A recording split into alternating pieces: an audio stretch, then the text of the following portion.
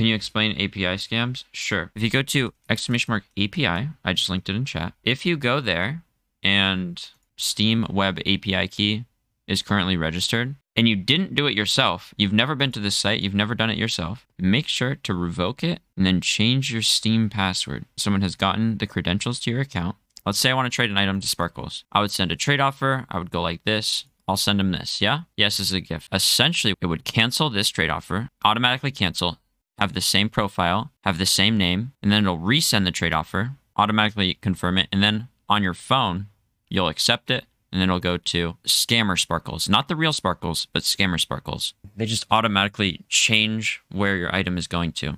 One way to avoid this is just revoking your API key. Another way would be trading your item and then putting something kind of cheap on their side and then looking at the float. So here, 0.4236, when you're on your phone, you can see, oh, it's the same trade offer. Now I can send it with no issue.